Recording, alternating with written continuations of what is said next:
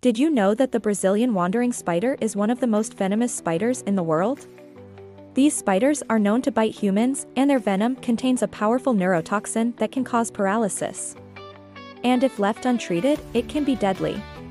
Now, thankfully, there is an anti-venom available, but it's only available in certain countries. So if you are bitten by one of these spiders in a country where this anti-venom is not available, you might want to say goodbye to your friends and family because the spider bite will start to take effect. These spiders are also known as wandering spiders because they don't build webs. Instead, they crawl around on the ground looking for food. And they're also known for being aggressive. So if you see one of these spiders, don't try to touch it or pick it up. Just leave it alone. Also, if you're bitten by a Brazilian wandering spider, seek medical attention immediately.